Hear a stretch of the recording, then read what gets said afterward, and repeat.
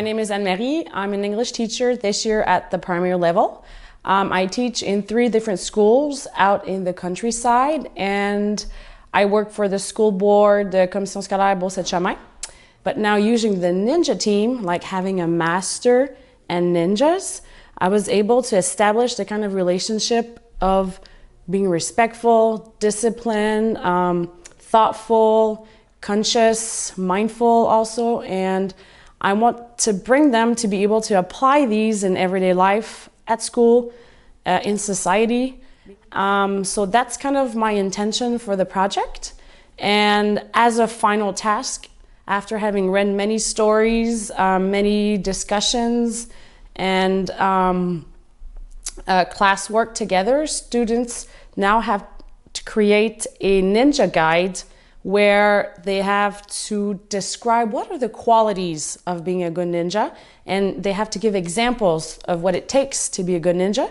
So as they work, they realize that, oh, I can apply that in real life. I mean, a ninja is perseverant. A ninja never gives up. A ninja will reflect and think for a solution. A ninja will only fight with an equal one. A ninja, so it was kind of interesting, and kids actually enjoyed it a lot.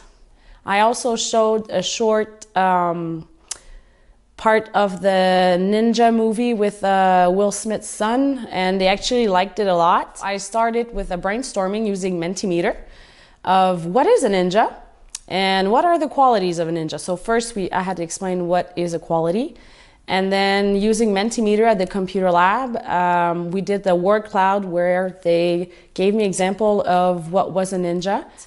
After that, I had them discuss in teams with discussion cards. What is a ninja? What do you know about ninjas? Have you watched movies about ninjas? Do you practice martial arts? After that, we had an ed puzzle where they had 4 different clips of, again, the ninja movies, Karate Kid.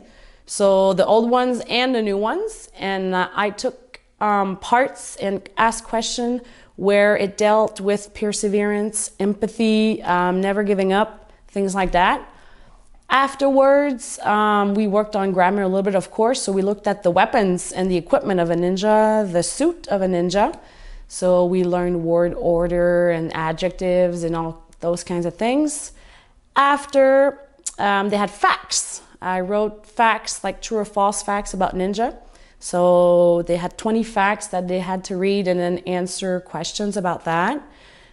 And after that, they had, again, discussion questions, but it was like a think, pair, share. They had each student A, B, C, and D different information about ninjas, and then they had to share them together, take notes, and exchange. Once that was done, there was activity 6 or 7, I think. It was a problem-solving activity where I gave them 5 different situations that ninjas were in, and they had to identify what was the problem, what was the solution given, and what other solutions could be applied. So for example, there was one situation where there was the ninja that did not win his fight, and he wanted to abandon, but his master told him that with practice and perseverance he can. And then the final process, of course, creating a poster using Poster My Wall with the qualities of a good ninja, and then integrating that poster into ThingLink so they can add tabs and icons to describe and give examples of each quality. When the posters will be ready, there will be an integration part. We will come back here to the lab, and I'll put students in teams of 4, like rotating stations. I'll have a timer up on the board, and for maybe 5 minutes, they'll have to present their posters to their friends. So I made a little note-taking sheet here.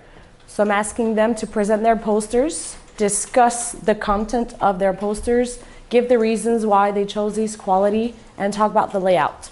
I decided also to include ninja stances throughout the unit. So every time we did a new activity, I had a new ninja stance. So I found a video on YouTube of about more or less 10 ninja stances. So the horse stance, the bow stance, the cat stance. So I would start, that was like my kind of activity to get them moving a little bit and get them excited and interested in the activity. So we would all stand up, do the stance together, and the following class, when we were at stance number 2, we would redo the first one, the second one, and then the third one, fourth one. So by the end of the unit, we saw all the stances. I do this picture for to do a guide to be a good ninja, and I write focus, strong, quiet, and all the quality a ninja have to have. And I do a description for them. I write strong because the ninja are strong, but I didn't do a button because I didn't find an image. I take a video to see that a good ninja never give up. This guy is very good because he never give up.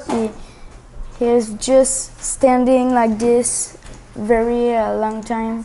I found the image behind really cool, so I take it and I do my best to